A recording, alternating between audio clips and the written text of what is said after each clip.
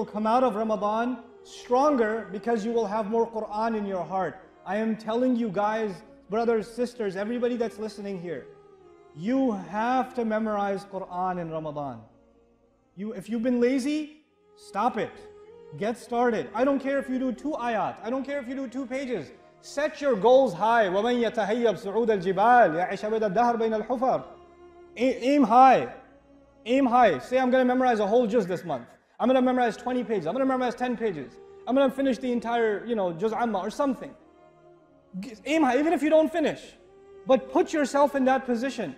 When somebody tries to memorize the Quran, you go to Fajr at the masjid, and you decide you're going to stay back a couple of hours and you're just going to sit there, or maybe 30 minutes, 40 minutes, and you're just going to memorize Quran.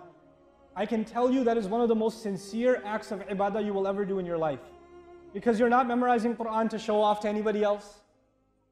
When you memorize Quran, the only one who will know is who?